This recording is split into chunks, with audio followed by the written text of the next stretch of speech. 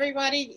So yes, I have introduced you all to Nana Pokuaa. So Nana Pokuaa, this is our Wose family. Wose is our spiritual community here, and we're based in both Oakland and in Sacramento, California. But we have people that are joining us here from really all over. So let's all introduce ourselves and tell Nana our name and what city and state you're from. Nana, I'm Imhotep Al-Kabalan. If I had an Akan name, it would be Cujo. Cujo, wow. Yeah. So I would be, I live in Sacramento, California, and originally from Oakland, California. And he's he is the minister of our congregation, is what he forgot to say. Wow, I'm privileged. Okay, I am Sister Ngina, a longtime member of Wose, Oakland, of course affiliated with SAC. We're 40 years old in December, and I've been there for like 38 plus years. Whoa, good to know. He's from Oakland. Yeah. My name is... I didn't hear the name. Ngina. Ngina. Okay, Ngina. Okay. Yeah, Sister Ngina. Okay. Yeah. Thank you. Thank you too. My name is Carol Afua Yates, and you know Afua, right? Yes. I was born on a Friday, and I'm a woman. Afua, yes. That was part of my experience, you know, with the Ghana connections. You know, I traveled there a number of times, and it was really wonderful each time. The hospitality in Ghana is unmatchable anywhere. Yes. Just really, really lovely. And there's so many different groups there, you know. First I went thinking Africa. Then I said, oh, I'm going to Ghana. And they said, what part of Ghana? And who you going to be? I said, wow. Wow.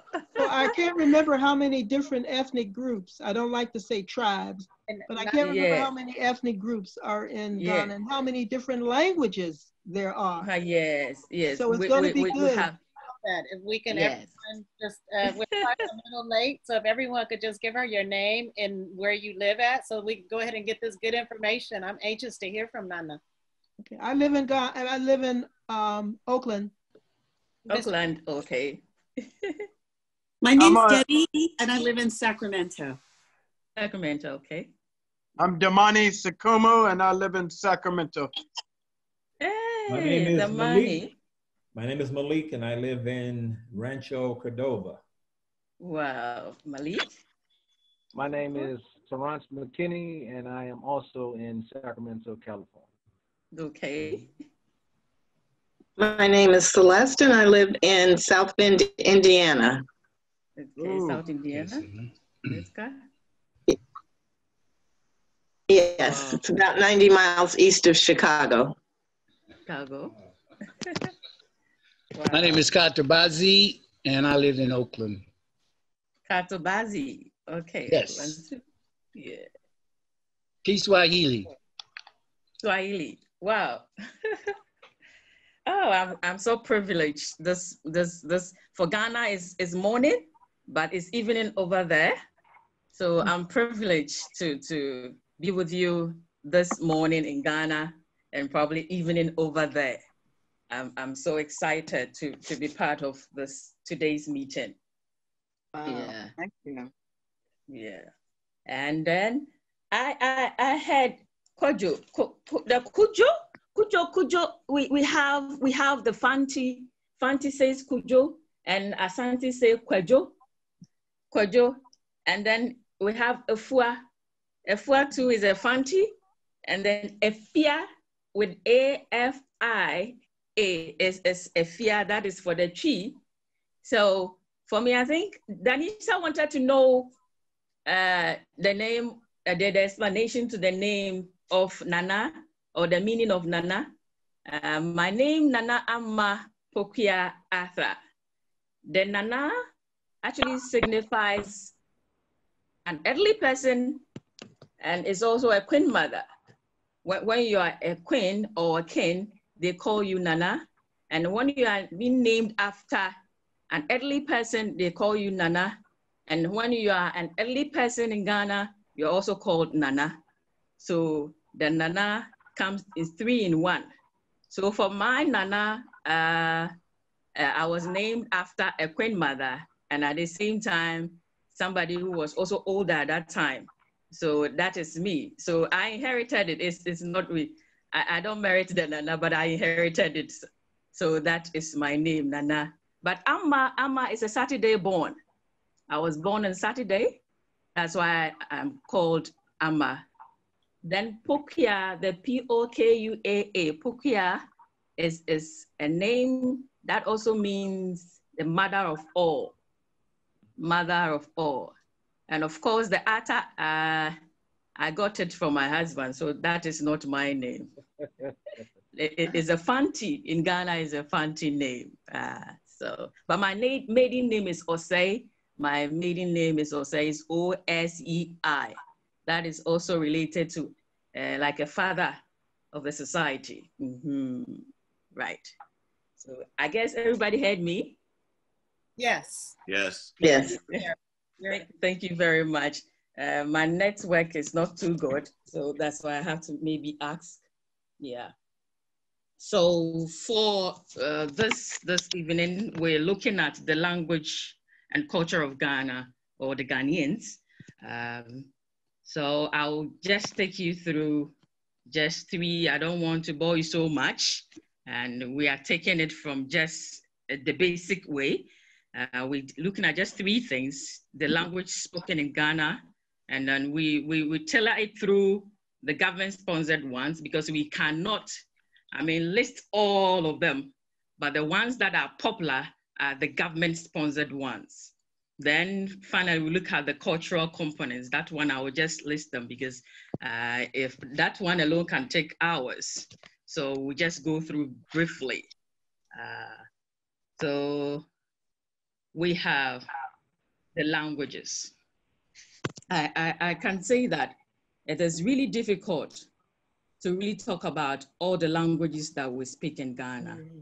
In fact, those classifications are very, very difficult. A lot of writers have really penned down a number of them. What as you see on the slide, we have Ph.D. Ph.D. in 1971 mentioned that we have over 40 languages spoken in Ghana. And then Spencer also tailored it to 30. So within the same era, there was that conflicting issue, 40 and 30. Then we came to Graham. Graham also in 1984 also talked about the fact that it was also 60, had the number 60. Then Bambusi also in the 1991 also raised the number to 57. And then now the most current, Boachi, is also advocating for 100. And even there, he wasn't so specific. He said over 100. So it's like, we know very well that classification of really language, people do a lot of research day in and day out and come out with different kinds of numbers. So at a stand now, Ghana, we have over 100 languages being spoken by the indigenes of Ghana or Ghanaians in here. So that is basically that. So when I just want to roll it down to the languages spoken in Ghana with regards to the government-sponsored ones. You can see on the slide, I have about 8 of them. The first of it all is Akan. Then we have Dagari. Then we have Dagbani. Then we have Dangbe. Then we have Farafra. Then we have Ga. We have Gonja, and we have Kasim. Those are the government-sponsored languages in Ghana. So when you visit our schools within the regions, these are the languages that you will see. But it is spread across the nation from the southern to the north, right? I guess I can just finish, then we start with our questions. I hope that approach is right. Or do I have to interact and wait for questions as I present? You can go on and let's just ask at the end. And if anyone has a burning question, we're an open group. So if someone has a burning question, you guys. Okay. So on the slide now, we see the first one, the Akan. The Akan languages alone, the Akan language alone runs through these seven, I must say, groups in Ghana that you can see. So within the Akan, we have 6. We have the Achins, we have the Kwiapim, we have the Fanti, we have Kou, we have Nzema, and we have Asante. So all of these six languages, or I must say 6 ethnic groups form within that part, and they speak the Akan language. So the Akan language alone, we are having 6 here. And even with these 6, we can still have a breakdown within the Achims. We have about 2 groups in there. If we also have about 2 groups, Fanti, Kweu, Nzema, we all have them. Nzema, you can have about 2 of them out there.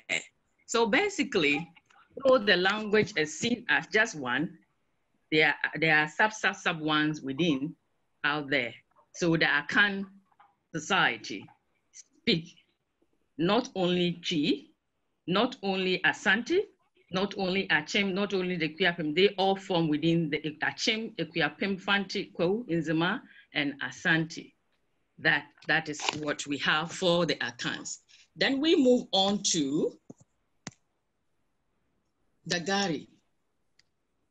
The Dagari is a language spoken in the Upper West region. That is all part of the northern part of Ghana. They speak the Dagari. And as you can see on the screen, that is a kind of dance that is very popular out there.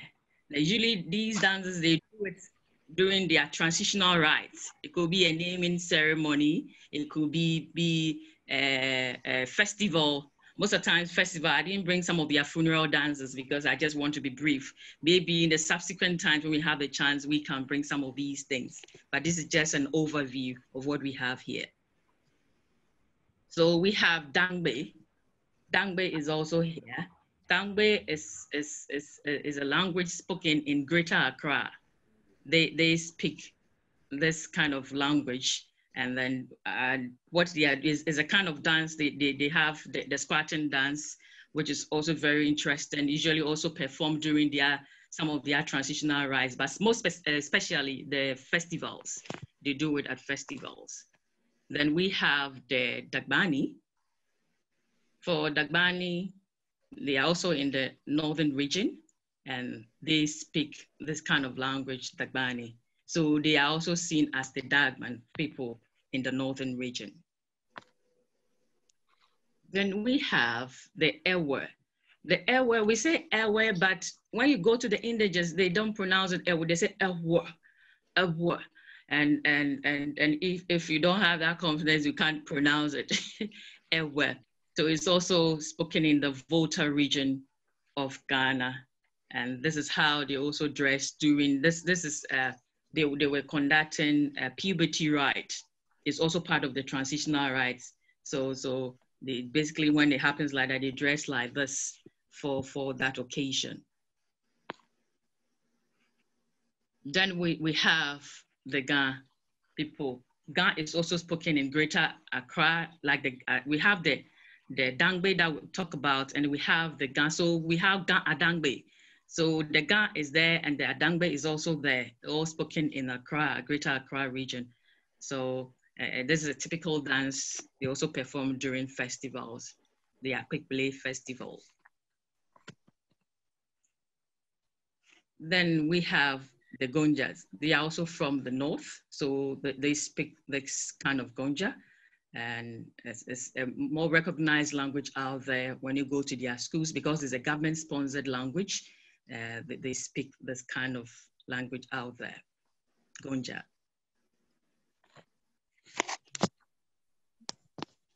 Then we have the Kasim. The Kasim is also from the Upper East region. And also all of them are at the northern part of Ghana, or northern region of Ghana.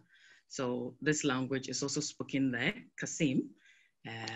Then we move on to some of the cultural components that we have.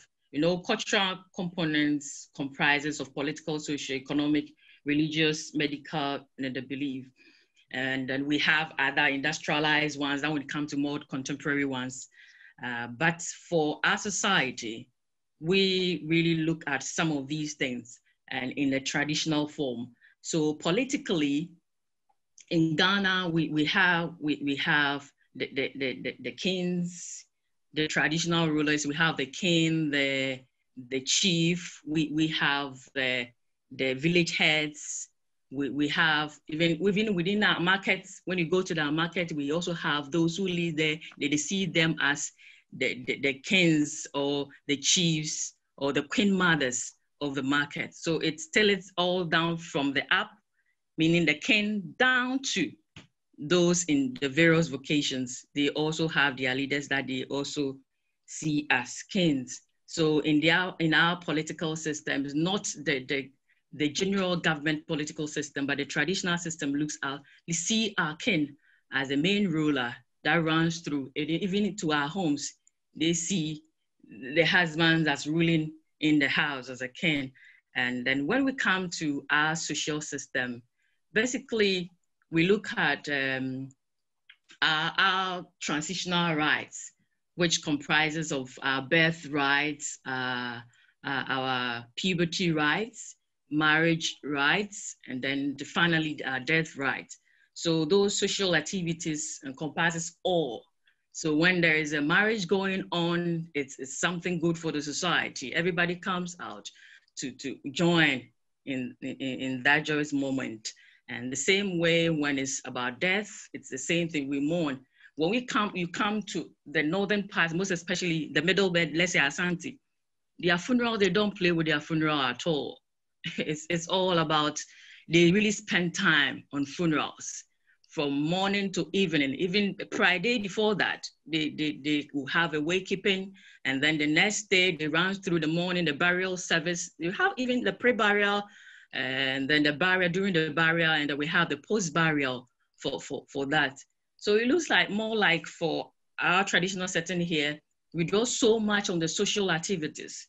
So that there's a marriage right going on somewhere there's a funeral going on, there's a puberty. But for the puberty rights, right now, it's really going down a bit. It's toning down because of the Western influence. So it's really toning down. But for the others, the birth rights, it's still there. When you go to the Greater Accra region, they see birth right as very, very important. So even when the person doesn't have money, not a birth right. And in the same way, when it comes to the south, then middle belt sector of Asante, for instance, their funeral, it's like, that is one part of it. They like it. So they don't play with funeral rights at all. If they don't have money, they will go and borrow money and come and have a funeral. So they do that a lot. So for our social activities, that is what holds the society. They really spend a lot of time on, of which people have really criticized it because they feel that it's a waste of time and all that. But then the society believes that that is what holds us. So because of that, they have not adhered to reducing some of these. And even with COVID protocols and all that, people are still organizing funerals, naming ceremony, marriage rites, and all that. Though they still observe the protocols, but you still see that they still do it in their numbers. And then the economic activities too. For there, we do a lot of farming. There are a lot of things that we do with regards to weaving, with regards to native sandals making. But for the traditional setting, we have a lot more of those vacations that they do. So with this, they also come with a lot of things like, how do I even put it? They really bring in, or they support those activities with the music, the traditional music and dance. So when you go to a place where they are weaving or making a pottery, you see the people singing just to inspire them to work. So these are some of the activities that we do out here. People love it, and they believe that singing, dancing, and then moving around so happily and all that really help them to get the energy to work. So our economic system is also backed with all other performing arts as well. So it's a typical thing with the traditional people of Ghana, where when you go up north, we have people with the sirigu, we have people when the weave baskets.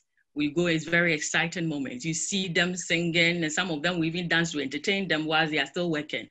And when you ask them, within their waste of time, they say, no, that is what keeps them, working and gives them the energy to work.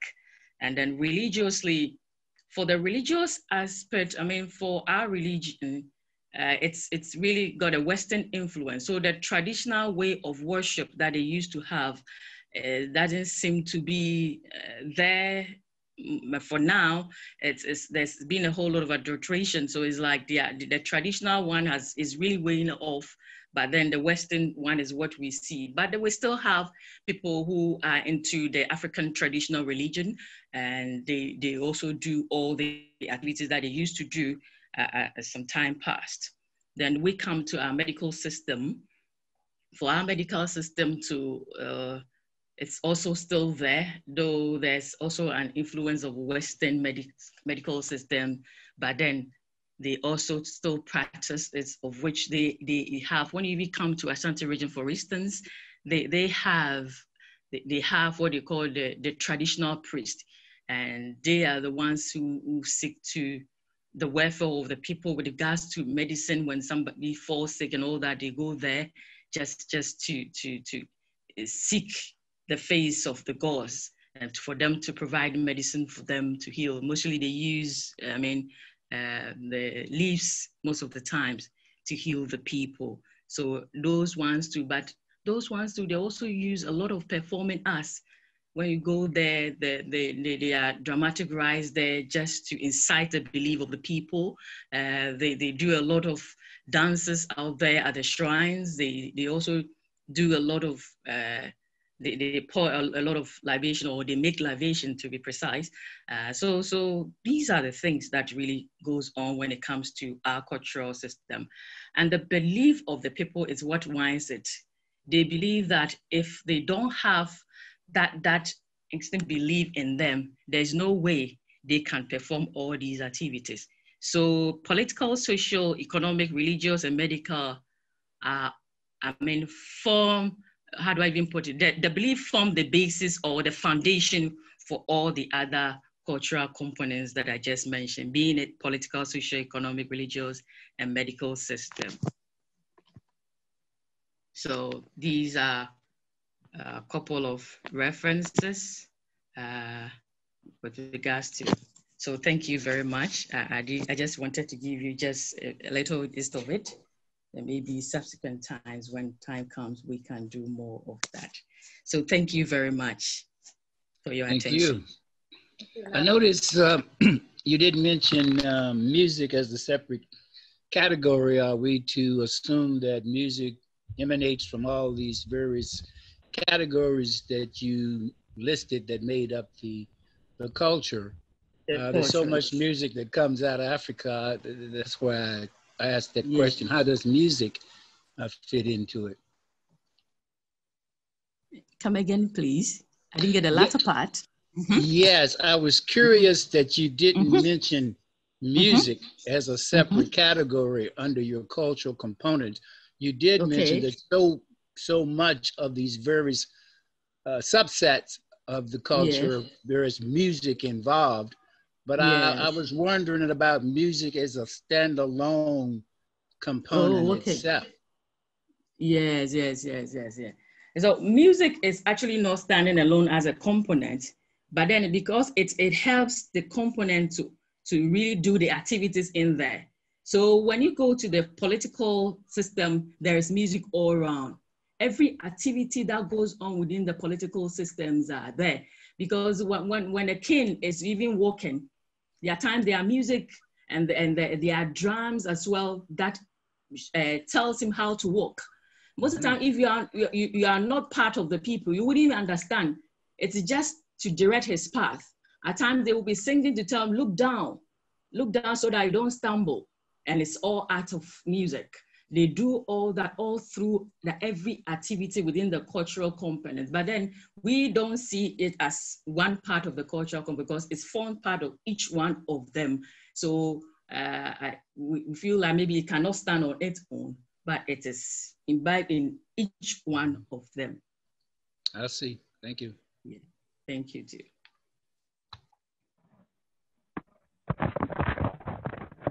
I have a question. Yes, please.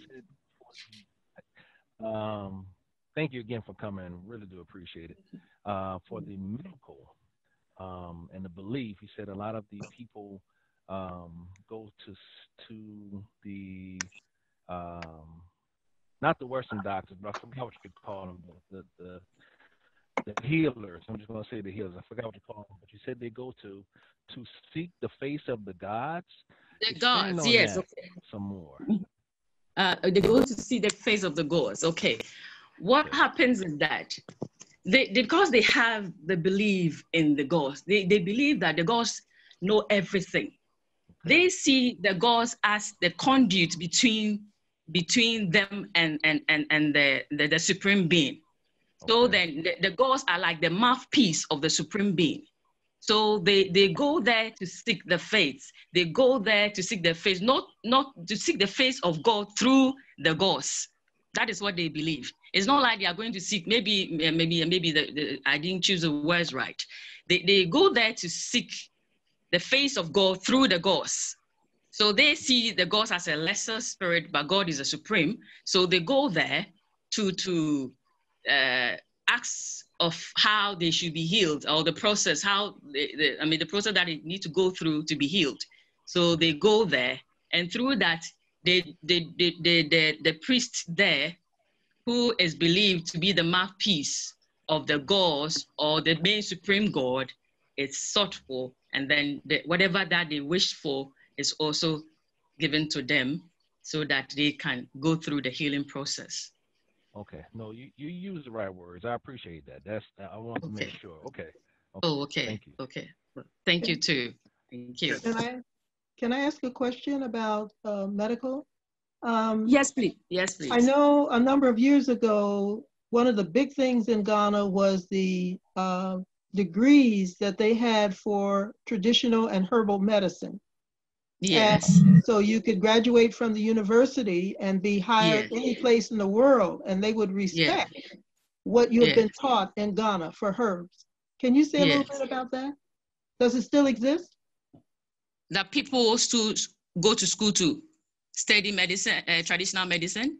Yes. Is that? And yes, for here. Yes, we do it here. Even in my university here, we do herbal medicine. People go. But then there's this difference between the traditional one, and the ones that we are studying at the university.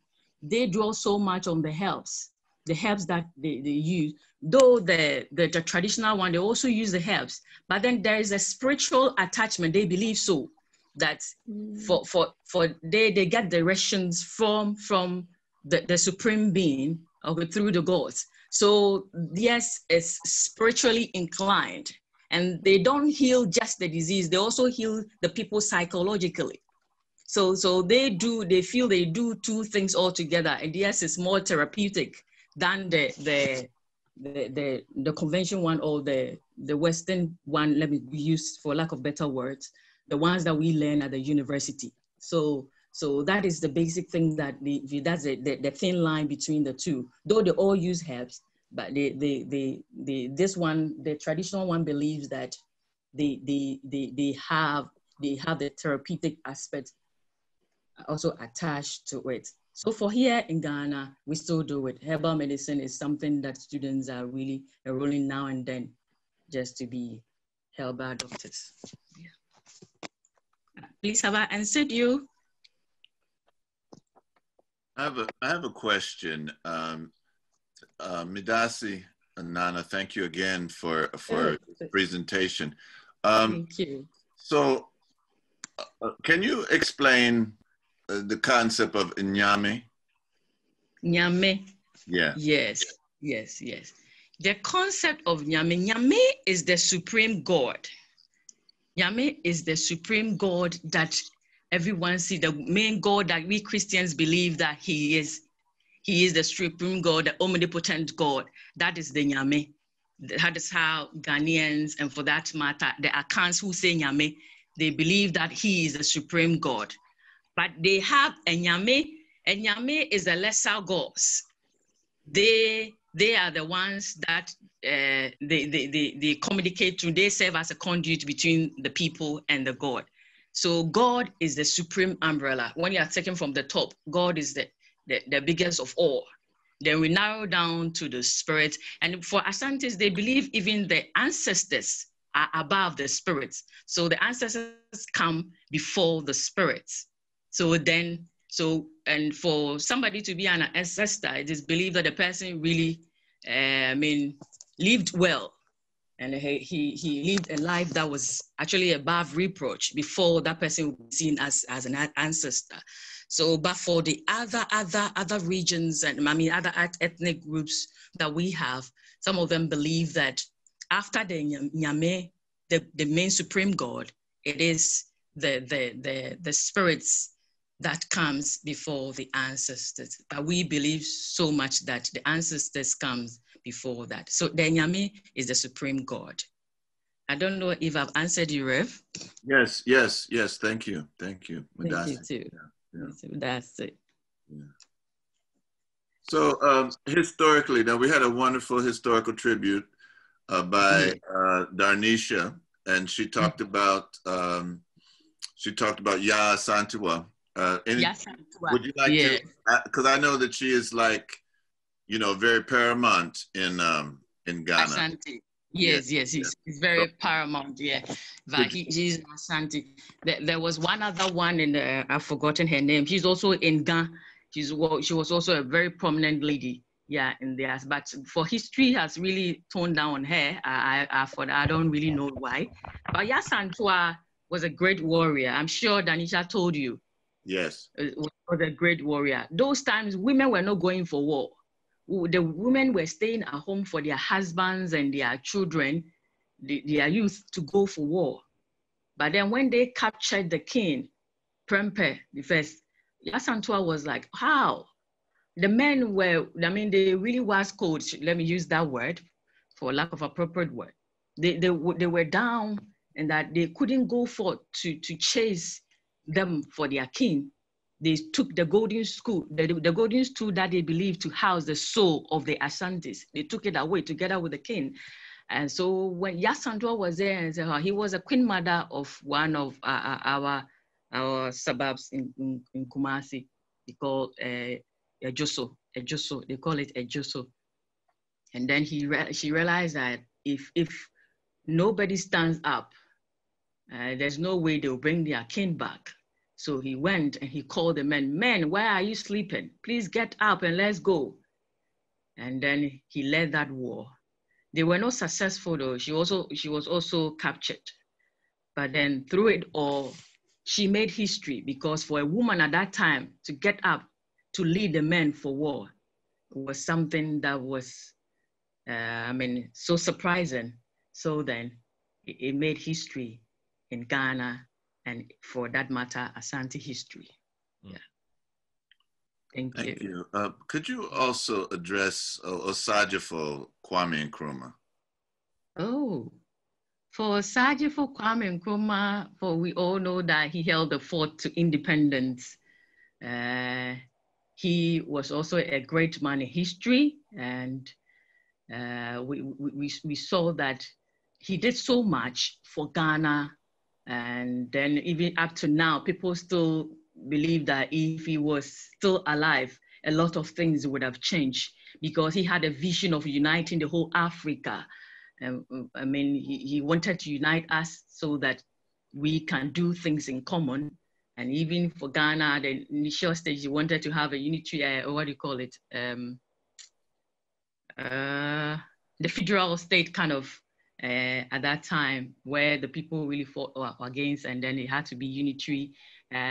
So for Kwame Nkrumah, he did much with regards to development in Ghana, infrastructure and all our schools. He did a lot for us, for our schools. Even right now, there are still schools, the buildings that he built for those schools, they are still there, of which nothing has been done to it. And you look at it and it's like, if this great man had been on for quite a long time, a lot of things would have changed. So for me, Kwame Nkrumah was a great man, is a great president as well. And we all believe so. That is how come right now, most of the things that we do, we keep mentioning his name. We have to make sure that we revisit his history because he did a lot for Ghana. There was someone that had their hand raised, and I saw it. So if the person who had their hand raised, if they could ask their question. Can I just insert something real quick? What was the meaning of Kwame Nkrumah's name? Kwame Nkrumah. Kwame is a Saturday born like myself. Okay. But for the Nkrumah people, because he really came from Izima area, so people are saying that it was his name, there was a corruption of the name, because Nkrumah in Ashanti means the ninth born. The ninth born. But going through history, it wasn't the ninth born. So they believe that there was a twist to the name, though he was like that. Maybe he inherited the name from a different region, but for his name is Kwame Nkrumah. So Kwame is a Saturday born, and then Nkrumah is the ninth born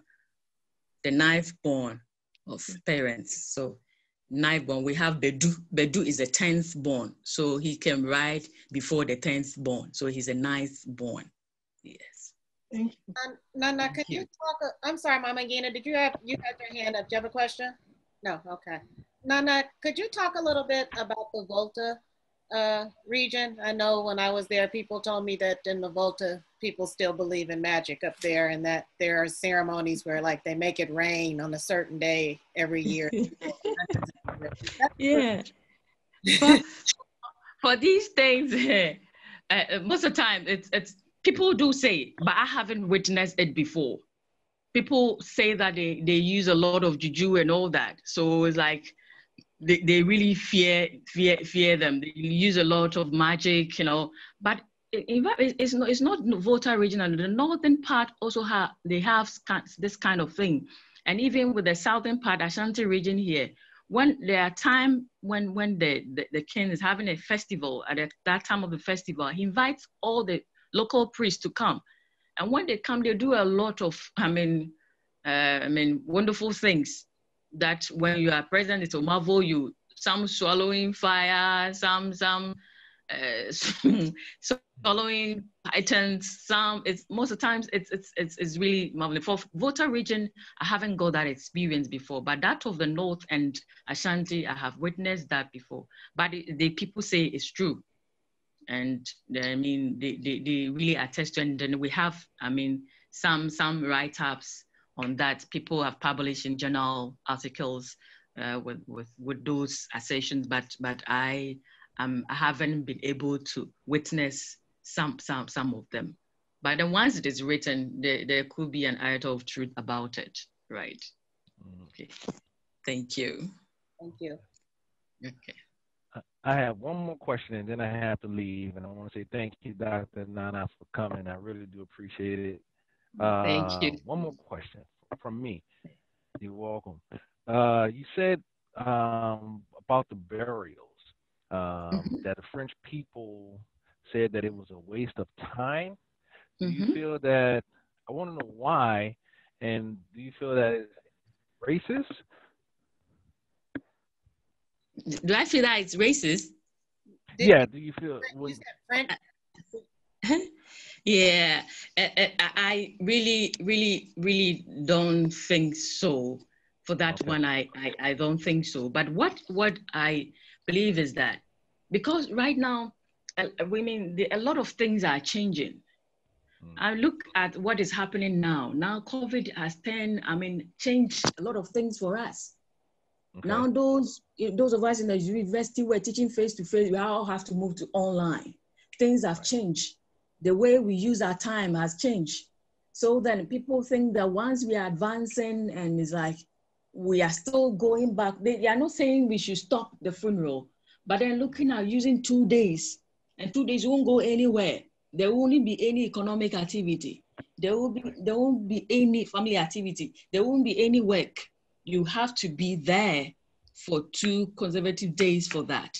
And people are advocating that maybe they can reduce that. If it's the pre-burial, they can maybe take the pre-burial off. They can do it the same day, do the pre-burial the same day, then the burial, and then maybe the post-burial rites, all within 1 day.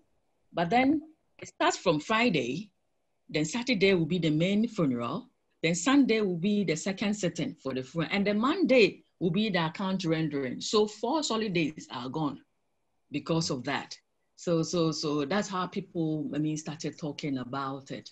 But I don't think those foreigners who probably might have think that or thought that it's something it had something to do with racism or something. But I think maybe they were just being objective. Yes. Okay. Because thank you. I'm originally from. You're welcome. Thank you. I'm originally from New Orleans, Louisiana. I'm born and raised. Wow. We have something called a second line there for the ones who have passed over into the ancestral realm, and we also carry on the day before, the day of, and the day after. Yes. So yes. it's similar to what the Ghanaians do. So I just wanted to make sure, because when you said the French said it was a waste of time, it kind of Yeah. So, but thank you again. I got to go. That's my time. Thank you guys again. Thank you. Thank you once again. Thank you. Right. Okay, Terrence. Good seeing you, brother. So, anybody else has any other questions? I have one more, but I don't want to hog Nana. I have a question. If no one else has had a chance to speak, but I have a question. Okay. Yes, I was curious as to any feedback, any observation, commentary you may have around the policy that that Ghana had instituted around the issue of the year of return, and I was curious as to any observations, any thoughts or commentary you may have on that. A commentary on the year of return. I think I missed the earlier part. My power, the network is fluctuating over here. I see. Yeah, my question was, what are your thoughts? How have things gone? What are your thoughts on the year of return? Oh, my thoughts on the year of return, yeah. Generally, I would say that it was a good idea, because it was like, it was a time for us to meet our tithes, because as some of us who left the shores of Ghana so many years ago, and now they are nowhere to be found, though, but their ancestors have worked all the way through, and they are still there. So if the chance has come for them to come and then see their roots, or come to meet their tithes over here, I felt like it was a very good opportunity. And for me, I really love the whole idea, because maybe my background as to having a background in culture, and then I have that belief. So the whole idea was a very good idea, which it's something that we really have to continue to do, so that we can see more of you here. That's how Reverend got the name Kojo. And then we have a Fuatu there. So some of these things will help us to know our roots. So we won't forget about. The most certain is that those of us here are just taking things for granted, because we have, the story is here with us, but people don't show interest in. But if our own people out there will come and learn and go and sell it out there, I think it's the best thing too. So we are one family, and then I feel like it was a good thing. I just have to say that it was a good thing. Thank you. Thank you. Can I ask a question? And forgive me if this might sound insulting, because That is not. No, no. In academia, there's nothing like that. All right, cool. Yes. Well, so, you know, Ghana is probably the most Pan-Africanist country on the continent of Africa. Kwame Nkrumah, Malcolm came there, Du Bois, all of them. Du Bois, yes. So, why is in such a place as Ghana, so much rich culture, so much Pan-Africanism, do the judges still wear the British wigs in their? It's true. That is it. Oh, that is one thing that we keep saying, because it's about time that we have to show the world what we have. Yeah. So why are we still? And I think I wouldn't blame so much on, but maybe because of that colonial rule, you know, the colonization, because that might have influenced that a lot. So maybe going back has become difficult, and it has become part of us now. So I'm sure it's quite difficult for the people to, but I don't see it. We can still change it, because I remember one of the presidents who was there in 2000 to 2008, President Kufuor, he said that every Friday we should try and wear something African. And it will marvel you to know that right now it become a trend, and every Friday somebody want to put on something African, whether if it's a woman, a slate or kaba, or a top made with African fabric, with having beads all around, and they're going to work with it.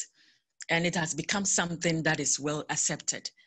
So I mean, it's true. We can, revisit, let's change.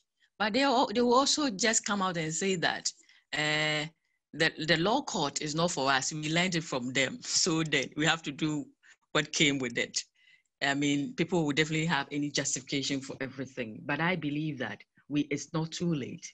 We can still revisit our past, with our way of dressing, our way of life, and eating. I didn't wanted to talk about the various food that we eat in other, but I just wanted it to be short. So I just pick all of those things out. I think it's a very good thing to do, Rev. Thank you. Well, yes, and just one more. So, I mean, you have like batakaris and you have fugu. Oh, yes. And yes. You know, such beautiful fabric, and you know, so I'm trying to buy up as many as I can here. Okay. And I've never even been to Ghana, and I would just think, you know, but that would be something that would just be a standard there. But I'm glad you're revealing what is going on there. Yeah. You know, somebody asked you about Kwame Nkrumah's name. Can you just say what Osajifo means? Osajifo, it's a title, an appellation that we give to somebody who is like a warrior. A warrior. Osa is Osa. What Osa is a war. Let me put it that way. Osa is war. The Osa. So he took the people out of war. So Osa Ajifo. Osa is a war, and Jifo is a redeemer, kind of a redeemer. So Osa and Jifo. So Osa is a war, and Jifo is a redeemer. So it's like redeeming the people from the war. So like a savior? So like a savior, yes, that is the most appropriate word. All right. Savior, because he saved Ghana from the British rule. So that is why he's Osajifo. Okay. My question is about the puberty and the puberty rights and kind of how that affect on marriage. You mentioned that one of the traditions, the rights that is declining, the only one that's declining is the puberty right? Yes. That makes me think, does that have effect on marriage? I mean, you would think people that people go through rites, and those rites kind of prepare you for marriage. Marriage seems to be very serious. When I was there, people still seem to take marriage real seriously. So I just how does that lack of puberty rites affect the marriage? And then talk about the marriages and how people do the two ceremonies, the traditional and the Western. The Western, For the puberty, I think the main cause had to do with the way we do it. Because those times the women have to go out naked, they dress them and bring them to the society and everybody sees them and all that. And through that, after that puberty, that is not only, they take them through a lot of nurturing. I mean, with regard to how to cook, how to take care of your husband in the home, how to take care of your children in the home. So there are lessons that are being learned throughout that period of puberty, the right sessions. So then the part of it that was not so much like what had to do with the dressing, the bathing of them at the riverside, and it all sailed through for places like Eastern region. There's a place called that you have depot rights. That right is still there. They still do it. No matter how educated you are, you have to take your child to that place to go through that ritual. And that is what they've been doing. But some people have been running away from it because they don't want to do. And one major reason is also Christianity. Right now, because when Christianity came, we're also taking up that mantle. So when people are coming to marry, they go through counseling at the churches. So now the things that they had to go through the traditional way, they are doing it at the churches. So that's right. I mean, that responsibility that was on the queen mothers during those times has now been transferred into the church. So right now is the church that is doing this. And explaining the other section in regards to they having the traditional wedding, I mean the traditional marriage and the what they call the white wedding. Is it the second one? Danisa? But they're able to actually, the community considers them married after the community one, right? And then is the white one is more like a show, right?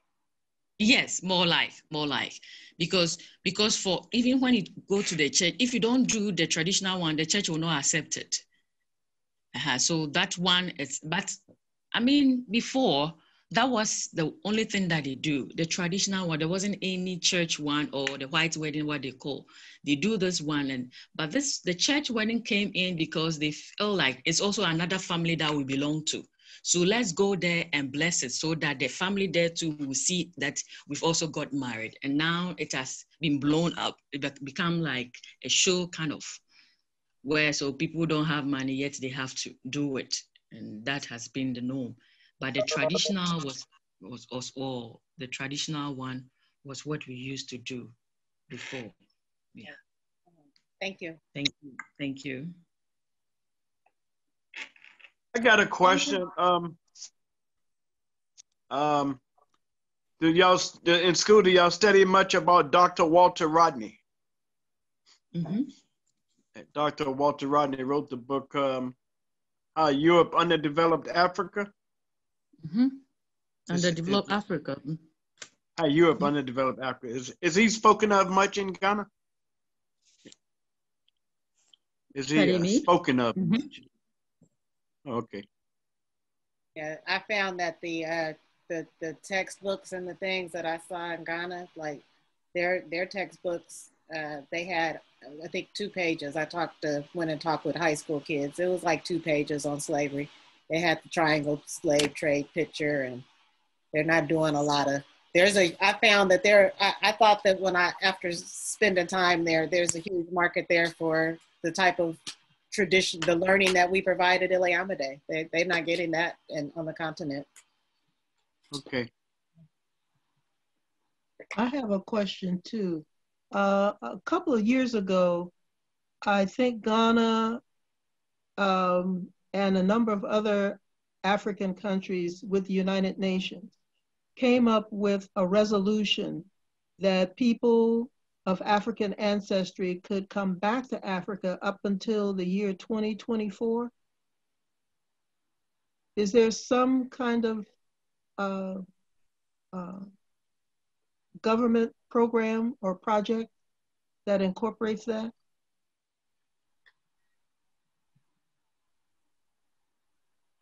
Well, she didn't hear me. Maybe she's having maybe she's having a connection problem. But when I was there, that was one of the things that I really spent I tried to spend a good amount of time checking into, because I was told that you could, especially during the year of return, a lot of people said that there was an offer of citizenship or dual citizenship. And so I talked to quite a few people. What I did not do was go and knock at the door of that office that I should have went to. But I talked with a lot of kind of political types and, you know, kind of officials. And it was very, I mean, you guys know Brother Kwame, right? He's a pretty resourceful brother. Kwame has not figured that part out yet. So it's a little elusive when you're there on the ground, I found. I mean, I was only there for 30 days, but I found that it was pretty elusive. Well, there are a number of people from the diaspora and the United States that have already relocated and settled into Ghana. And they have like an association there, don't they? Yeah, Kwame is the secretary of that association. He's very closely associated, but he doesn't have citizenship. He works very closely with that association. They all meet at One Africa out at near Elmina. There's a big group of folks. Right. Okay. I have a friend that visited Ghana in December of last year, and he currently holds dual citizenship. And the year of return, they're calling this year the year of return and beyond. And my understanding is they're still offering that to us. Can you ask your friend to forward the Yes, I will do that. I'll do that. Yeah, I would love to have that and share it. And did he do that during the year of return? He did it during 2019? Yes, well, he was there in December of 2019 and he applied. Okay. So, yeah, he got to the spot. You got the hot information, yeah. So we were planning to go December of this year. The airport is now open, but I still don't feel comfortable traveling. But that was our plan, to go December of this year. The tickets are $1,000 round trip too. It sounds like somebody's getting ready. But you know, I had a trip planned. You know, I had a trip planned for December as well, and I haven't quite completely given up on it. I don't know. I'm nervous about, you know, I don't want to be foolish and, you know, do anything foolish and impulsive, but like the rest of America, I'm a little stir crazy. I think I need to leave this place for a while. Yeah. So I'm thinking that probably we can continue talking a little and wrap up. I'm thinking that probably Nana may have maybe having a connection problem. Can you hear us, Nana Pokuaa? She's probably trying to connect. I see it hasn't dropped, but. Yeah. Well, you know, I thought it was a good presentation, good initial presentation. Looking forward to getting further. Obviously, she's very knowledgeable, and you know, her slides were brief, but her explanation was excellent, and I'm just looking forward to working with her some more. I know next week we have Sister Celeste, and she's going to be talking about basics for financial literacy. So Celeste, are you still on? Would you like to give us a little you know, a preview of just a few words about what you're speaking about next week? Well, yes, and ask you to some degree what you want. Sister Afua had asked about opening up bank accounts elsewhere. So I did look to see what was required to open a bank account in Ghana and in the Cayman Islands. Looking at the banks and credit unions, well, the banks that are Black owned and the credit unions that are controlled or have boards that are majority Black. And that's interesting. There's some differences of opinion, or I guess how they're counting that. So Danisha, you had said you only saw the one bank, One United, I think it was. Well, and it's the bank it's the largest Black bank, and it's owned by one man rather than a group. So I found that to be interesting, but the banks that we've had through the years, but mainly to get to the basics of how we operate daily with our finances, using the accounts that are available and what our credit reports mean, and how to go about doing that in a way that helps us work through the existing system of banks and credit unions. Yeah. All right. So are you going to tell us how to start a credit union? That would be the next one. Okay. So I will look into that if that's something we're interested in. Okay. Well, information is good.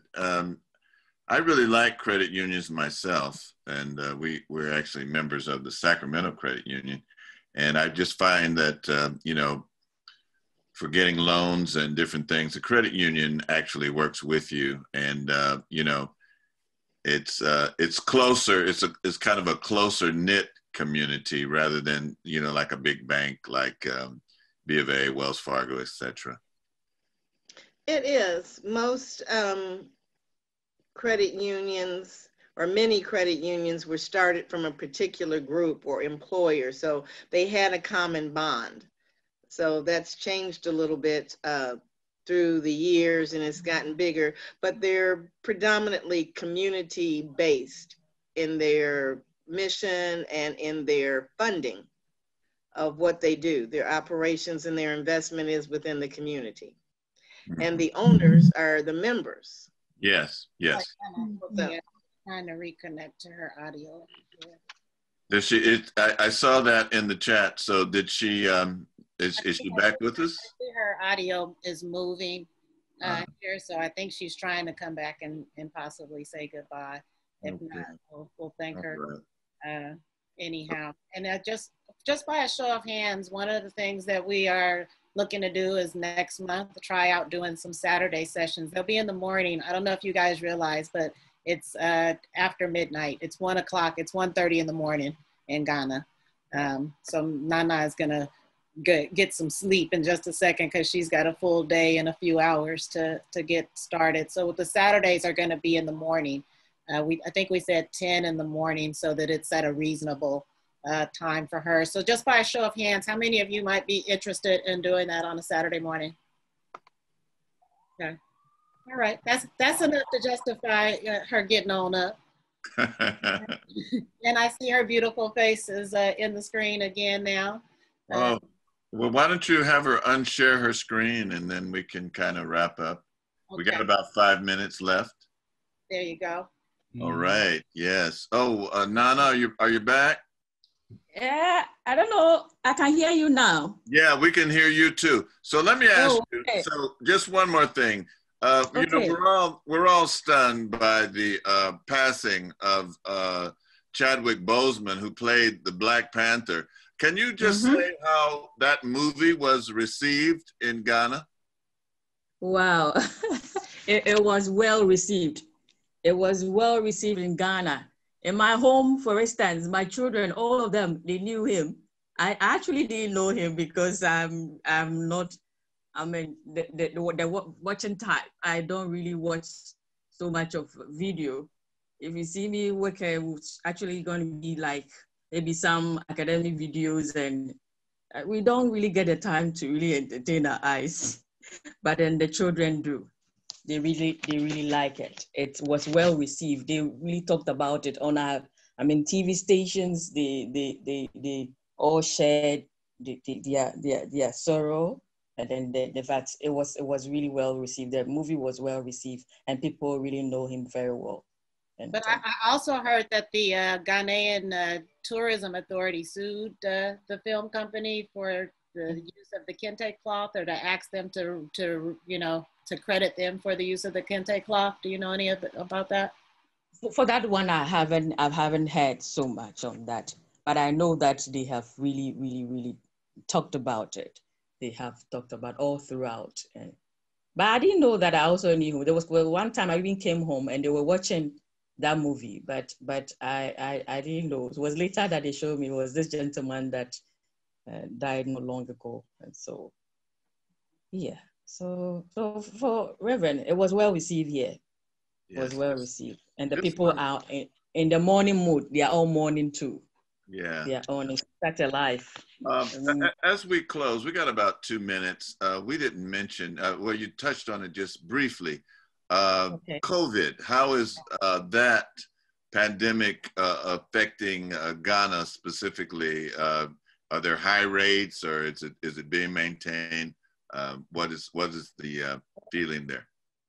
Yes, right now it's really not so much. It's not. I mean, the numbers are really increasing. Right now we have about 30,000 cases, but for death there's about 250. But those were the people who have some underlying conditions. They had some conditions there, so I'm sure that might have caused that. But most of the people who get it recover. They recover a lot. And right now, people have moved out, doing a lot of things. And right now, some even don't wear masks when they are going out. Even when you tell them, so this COVID should go away and let's be free. So for Ghana, we are grateful to God because, you know, we are still developing. And then we are not so much privileged with other health facilities and all that. So I'm sure God knew that, because if it really hit us hard, I don't know what would have happened, because even when a woman is going for labor, you see them lying on the floor at times with the remote areas. It's only the what do you call it, the urban centers that we get opportunity to have luxurious way of life in a way, but the remote areas, they might have suffered. So I'm sure that is how come that God has been very faithful to us, and we have experienced very low death here. Well, Mudasi, again, Yeda Yamiasi, for your being able to come all the way from Ghana to us here in California and in the United States. I want to thank Mama Darnisha for wonderful organization to getting you to come and present to us. And we look forward to learning some tree and, yes. you know, from an authentic tree speaker. And yeah. God bless you and your works at the University of Nkrumah.